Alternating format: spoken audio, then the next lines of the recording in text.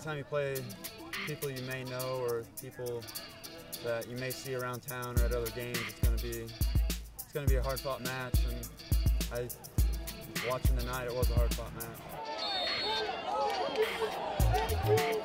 We had a lot of freshmen on the field, and they looked like it.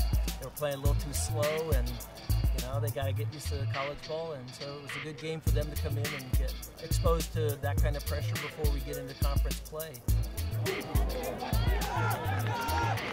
Yeah, we just came out lackadaisical and didn't really play like we can play. It was just kind of nervous having some freshmen in there. I think they were kind of nervous, and then we just, as a team, came out flat-footed. The problem wasn't our goalkeeping. If you look at both goals, they came from turnovers right here in the midfield. The first one came, the ball was played into the middle here and got played out. Instead of playing it to his feet, he played it about 5 yards in front. That guy stepped up and played that ball to number 10 on their team, and he is fast. And he just went right by our center back, who was over there covering, but it never should have happened. Second one was same thing here.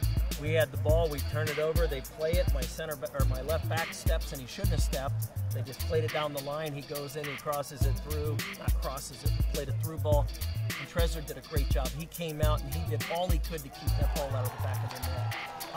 I blame neither goal on him, so he, like you said, he made a lot of great saves. They got that ball that got played through, and he came out for it, and their player left his foot in, and that's a no-no. You don't do that. And I was talking to their number 11. He's a class kid for he said, well, I don't think he did it on purpose. And I said, Bill, I said 11. I said, you've been a class act ever since you've come here. I said, he knew that if he kept his foot in there, he was going to get something. And he looked at me and just kind of gave me a wink. So we've talked all week about playing quicker, and there's a reason for that. We have to play the ball quick, play the ball to feet.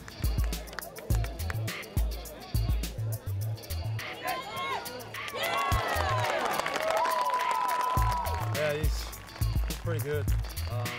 I just kind of kicked it right at him, made him look even better than what he really was. But I don't know. You win some, you lose some, I guess. I'm just really proud of the way my team fought. They're very young, and if we keep playing with that kind of heart, we'll get things. We'll start winning. And I'm encouraged by that. I think it's great. Anytime I can help the guys out, give them a learning experience, give them something to think about and improve on, I think it's better for the team and help them get better by the end of the season in conference play. First game, learning experience.